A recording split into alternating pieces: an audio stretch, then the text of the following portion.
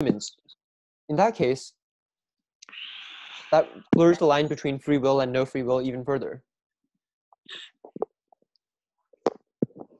It's almost like science fiction, right? It's mind control.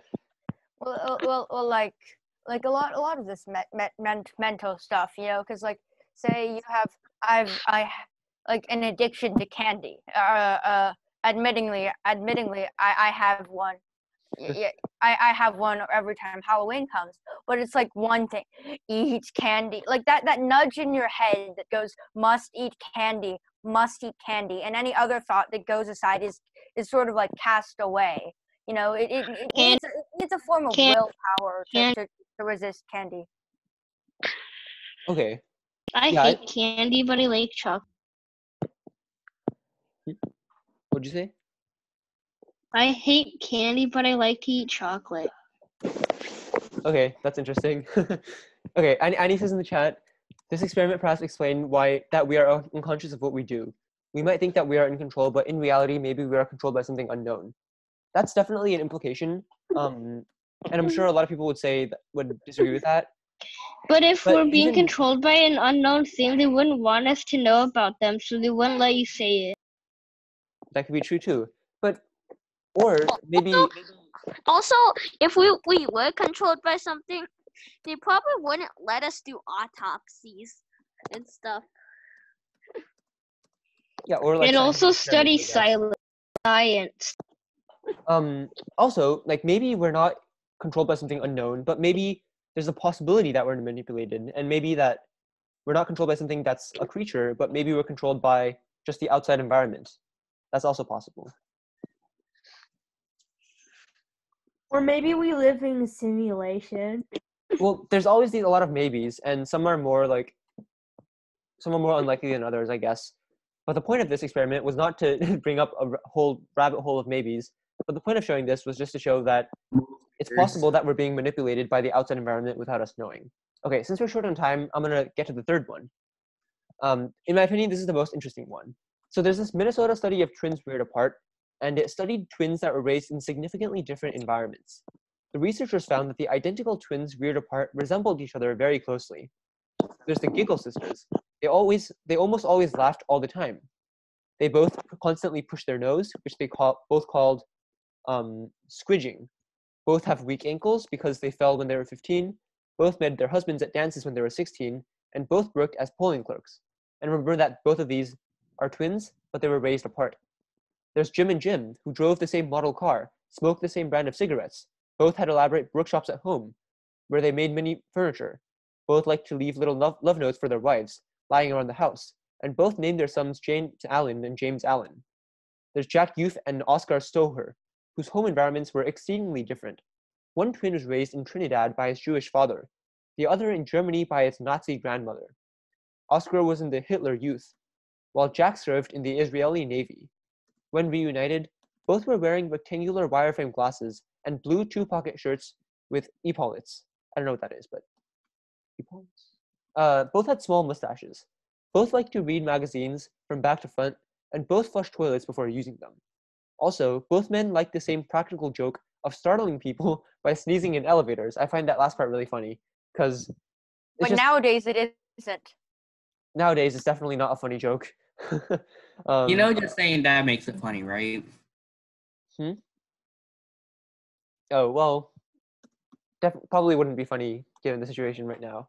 But the point is, maybe all of these are coincidences, and I don't think that they have enough data to show that they're not coincidences, but it's just interesting to see these case studies that have shown that maybe both Youth and Stoher thought that they were making the decisions by themselves.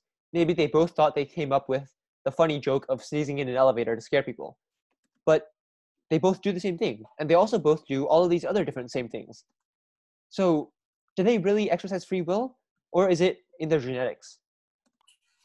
Yeah, probably, because their minds work the same way, so they think the same thoughts.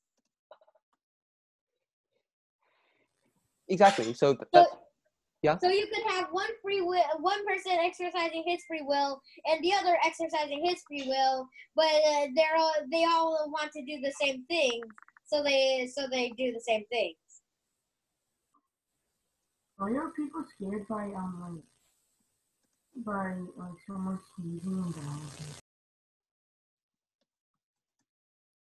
Well, so I forgot who said that, but someone said that it's possible that they both exercised their free will and did the same thing. That's one of the most popular one of the most prevalent definitions from people who do believe in free will. So the libertarians in this argument.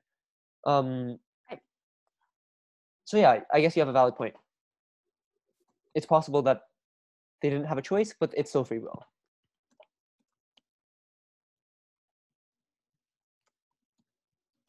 Garrett says, I think that it is free will as they didn't purposefully follow each other and did what they wanted to do. Okay, so actually this is the definition of free will that I actually forgot to cover. The third definition was free will is when you do something you want to do. It doesn't matter why you want to do it. It doesn't matter if there's outside factors that cause you to want to do it. Just as long as it's something that you want to do, it's free will. And that's an argument that can be applied very relevantly to this discussion, to this separated twins experiment. So what does everyone think about that definition? It's pretty good. Yeah, not bad, honestly. But is it possible that since they're twins and stuff, won't they have inherited aren't there like brain stuff a bit like the same? Because I live in a neighborhood with a set of twins, and they like playing the same sports. So that's interesting. Well, Okay. if you think about it, twins are going to have somewhat of a similar brain because their parents are the same. Yeah, and they were made of this, and they came from the same cell, and they came from the same thing. They came from the same Actually, I don't know. There are some. They just came from I the don't same remember. egg that split in. So they're basically made from the same block. Okay, and also to add to this discussion, a lot of people agreed with that definition about free will is something that you want to do. Isabel says it's less existential crisis-y, which is, I find that funny, but probably true. However, there's a key problem with this definition. Like, let me ask you this. Let's say that I injected some chemical into your brain, and the chemical makes you really crave eggs. And then you come out, and every day you get an egg, and you think it's your free will. But in reality, you really have no other choice, because I injected a chemical into your brain. So now who thinks that's still free will? Because that just seems, who thinks that's still free will? Wait, it's the will of the brain plus chemicals, but it's not the will of the brain alone. So do you think it's free will then? Technically, you will, but not free. Okay. Technically, you made him have the will of eating an egg. Yeah, so so there's definitely will, but what is free will? Once again, how do we know if it's free? Who has to be making the decision? Does your brain have to make a decision? Do you have to make a decision? And if you think you have to make a decision, consent being injected? Did you consent? Let's say no. Because another question. That's a anti-vaxxer logic. Okay, well, another thing is, to those of you who might say, well, in that case, your brain is making the decision, but you have to make the decision. Well, my question is, what's the difference between your brain and you? Do you have a soul? If so, does your soul have to make the decision? Where does the soul reside? And questions like that. So definitely a very nuanced debate. Let me read the chat. So Josuk says, it is not free will. The brain is under the influence of a substance that physically changes it. Okay. So if you think it's not free will, then that definition of free will kind of falls on its face, right? Because now we think that it's not something that's, as long as you want it, then it's free will. And he says, even if it makes us happy, it does not mean we are completely in control. So yeah, exactly. Henry says it's not free will, but you think it is. That's fair. And he says, if we think that being skinny makes us happy, then it is because environment and society told us it is what is good and should make us happy. So, if you want to be fat, is it because society told you? Well, maybe if you wanted to be fat, then maybe something in your genes programmed you to be like a Can we rebel. move on? Because this is a society. You can be fat, but like society injects into your brain what it's like to be fat. So society defines what fat is and what skinny is. So like, hey, I want to be fat, and you go fat. You're basically you're adhering to society's definition of fat. Because I could be super skinny and I'd call myself fat. You know. That's a valid point. There's definitely more nuance to it than just following society. But we're going to move on. Since we only have 3 minutes left, maybe we're going to go over time a bit. But the fourth one is actually quantum mechanics.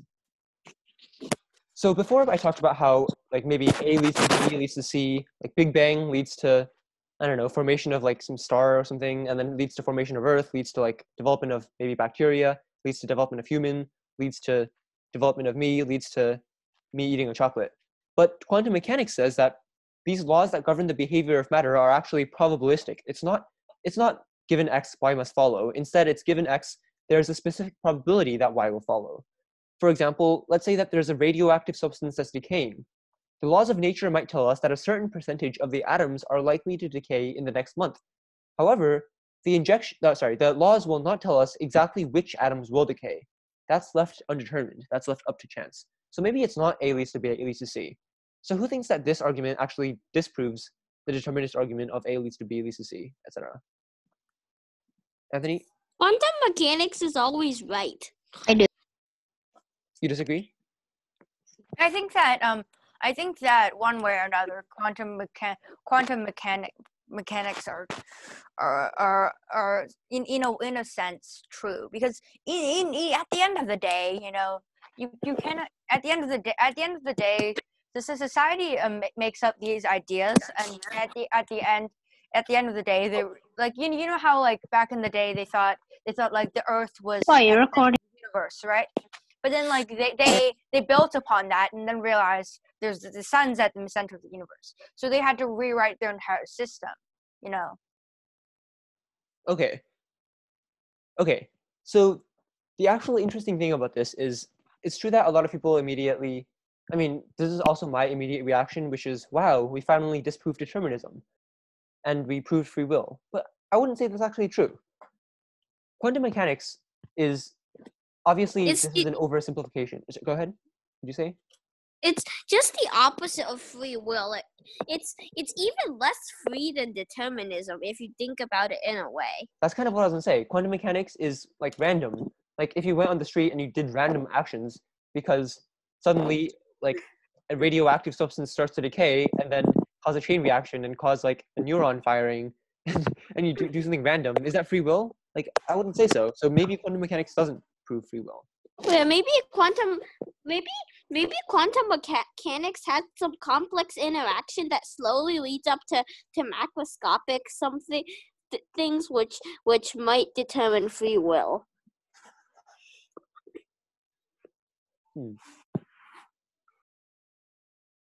Well, but quantum mechanics is random, and most people think that free will isn't random. So what exactly do you mean by that? Like quantum mechanics could lead to more macroscopic things, which ultimately make up destiny, I guess. Oh, I see what you mean. Well, but the problem with that is that in that case, what do you mean by destiny? Because quantum mechanics is you can't predict the behavior. So I mean, it just leads up to macroscopic stuff in general because this is breaking my brain right now. Well, it's definitely a complicated argument. Okay, Annie says, okay, so this is about the previous point about being fat in society. The environment affects how we think and all these ideas. Or maybe we were controlled to think the environment is what affects us. Either way, it's not free will. Okay.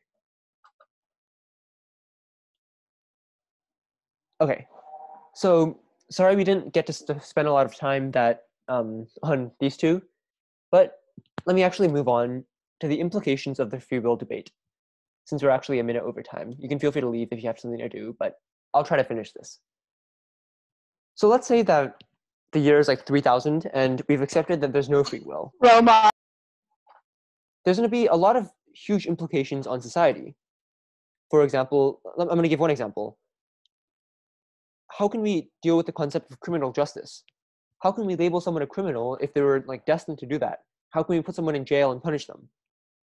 Or maybe we were predestined to do that. Or maybe if we stopped, maybe we're predestined to do that too. In that case, should we even try? Maybe we were predestined to stop trying. Or like, there's some huge implications on society. So what do you guys think are some of the most important implications? Yeah, exactly. It's very scream-inducing. Maybe not that kind of scream, but I like the first scream more, slightly.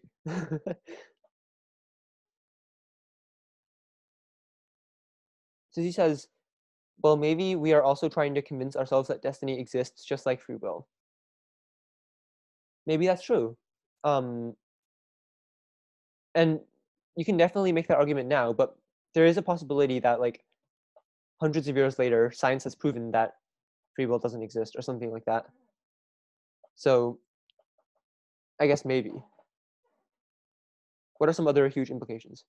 And he says, but if we are convincing ourselves there's the environment that affects us to think that destiny exists, that is not free will. Yeah, exactly. Maybe like you might think that we're trying to convince ourselves, but maybe we were destined to try to convince ourselves. And so I guess that's the problem with, this is a central problem with almost all metaphysical questions. The problem being, it's impossible to resolve. Because there's too many what ifs, too many layers to this that makes it much harder to answer than an ethical question, or a question in ethics, or maybe a question in political science, or political philosophy. So maybe that's also what makes, in my opinion, that's what makes metaphysics interesting too. Isabel says, I think that for physical factors, making someone commit a crime would be more justifiable than someone's upbringing or nurture. I found this thing called Laplace's demon, and like it's this thing about metaphysics. Like if there was a creature that could know the position momentum of all atoms in the universe, then could it predict the future? Yeah, I've definitely learned about that too. Could it? I mean, we don't know. It's a very interesting thought experiment, and if it could, then does that disprove free will? Maybe. We're not going to discuss that too deeply because we're running out of time, but maybe we could bring that up later or in the next meeting. All right. So he says, so if there's free will, there's no destiny. And if there's destiny, there's no free will? Well, not necessarily. Maybe that's not true. Maybe it's possible to have free will and also to have destiny. That's what compatibilism is. Like if free will is just doing what you want and you're destined to do what you want, then that satisfies both criterion. It's both free will and destiny. Free will is influenced by destiny?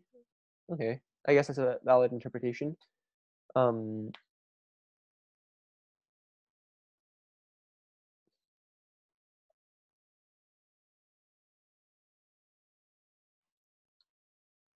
Okay. So we're over time by 5 minutes. This was, actually no, there's one more slide, really quickly.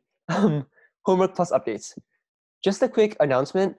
Before we were mostly relying on WeChat group, but as you probably saw from my email, we're trying to move towards email because I received a lot of messages from parents and students saying that WeChat wasn't so convenient. So we're going to be moving towards email. And if you're not getting the emails, please let my mom know on WeChat or let me know and give us the email so that we can add you to the email list. I'll send the homework shortly, hopefully tonight, maybe tomorrow, but hopefully tonight.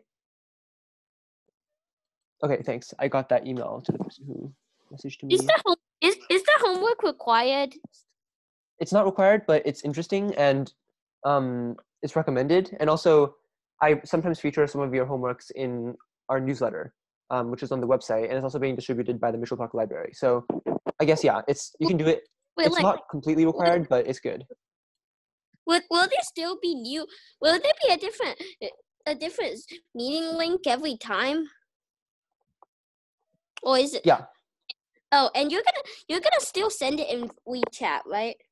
I'm gonna send it in both. Oh, okay. Okay then. Goodbye. Bye, everyone. hold on, I'm recording all of these emails.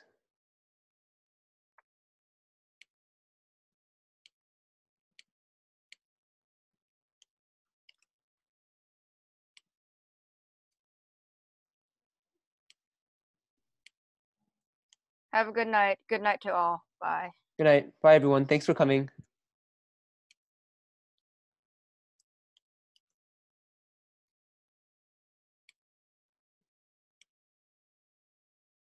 Yeah, this is really fun. Thank you, everyone, for coming again. Oh, wow. A lot of you don't get the emails. Okay. I guess the email list was very, very incomplete. Bye.